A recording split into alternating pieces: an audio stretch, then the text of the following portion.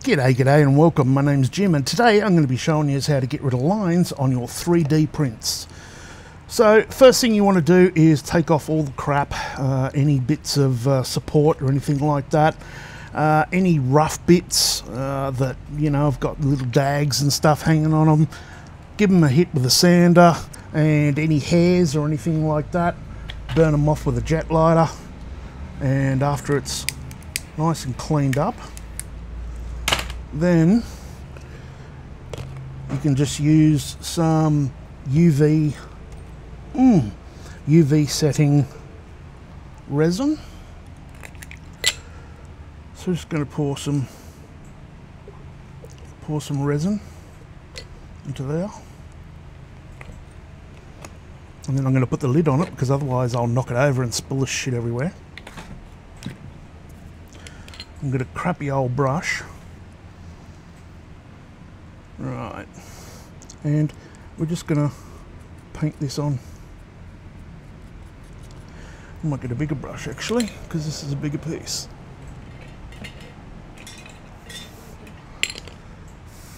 Bigger, crappy old brush.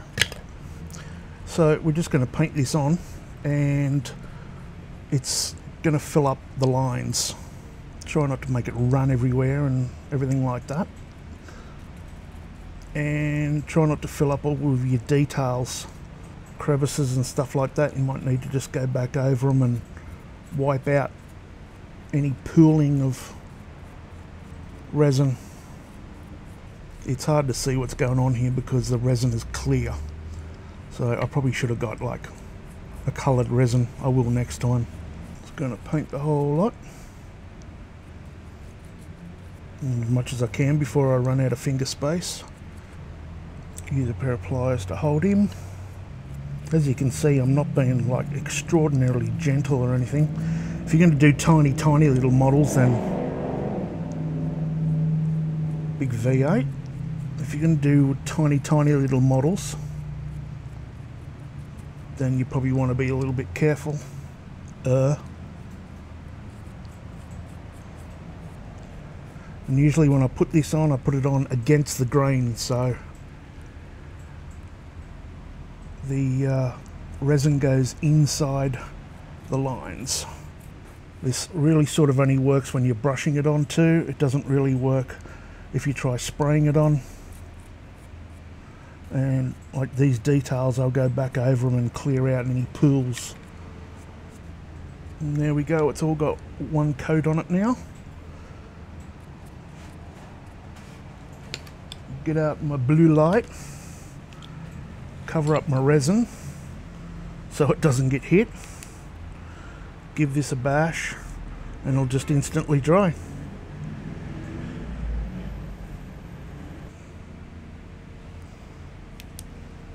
Alright, and then you might have to give him a bit of a wash in some isopropyl alcohol so it's not so sticky still. Give this a bit of a spray with some isopropyl alcohol,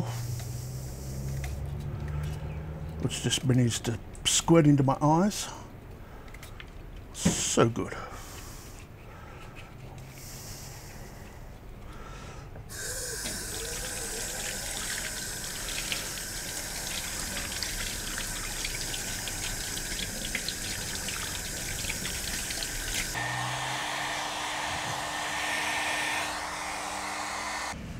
Now, you might have to give this a hit with a primer or an undercoat because not all model paint will stick to that resin. So this seems to work all right. I'll give it one coat with this, and then it's good to use model paint on.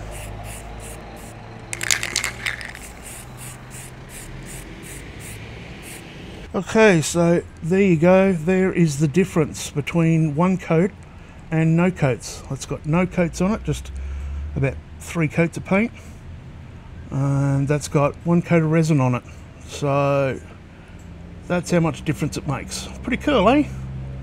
And if you do 2 coats, it'll totally get rid of it, especially with like some bits like down here and stuff, like on these really high ledges and stuff. You might have to do 2 coats.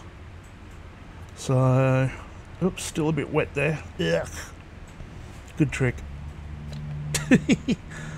Alright, so, and this is why you want to clean up your print really well. Like, you're not going to really see this much because it's going to be underneath all that, but yeah, not too late to give it a hit now. I can still grab a bit of paper and clean it up some more. So, but I'm going to have to wait for this to dry a bit though. She's still a little sticky. So, do that, rub it down, clean it up, get it looking nice, spray it again, and then put all your model together and everything, and yeah, spraying. See what I mean? That paint didn't stick just there.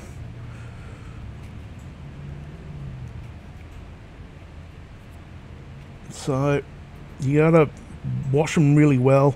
Sometimes you might have to even give them a little bit of a sand just to take the greasy bit off the top.